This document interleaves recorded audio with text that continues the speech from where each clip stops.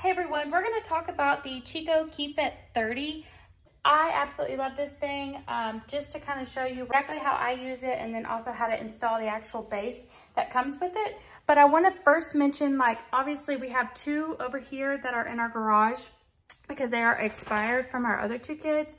So we purchased another new one because we absolutely love this product so much. So this is the new one and we'll talk about it here in a minute.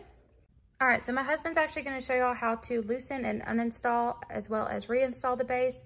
We have a Chrysler Pacifica and we actually use this in our middle row in the middle seat so that I can reach baby if we're on a road trip and I'm in the front.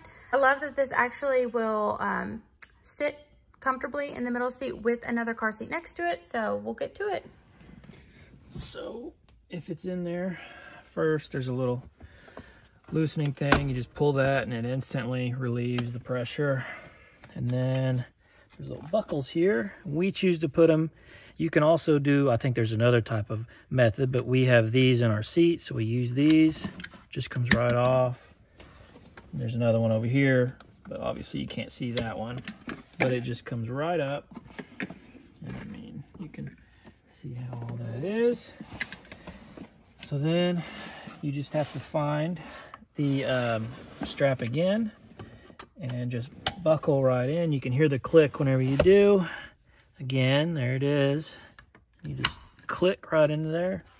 And with these, you can pull as far as you can.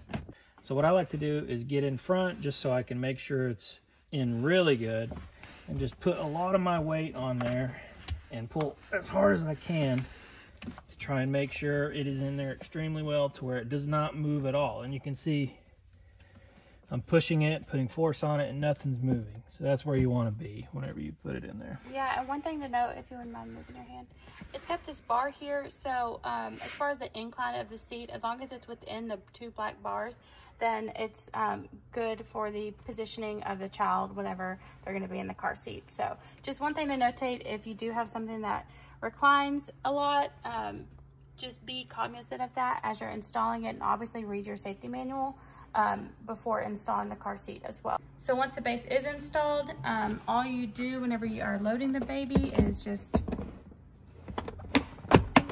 so you hear the clicking and then I always just kind of tug on it a little bit just to make sure, but it fits nicely in that middle seat and we are good to go.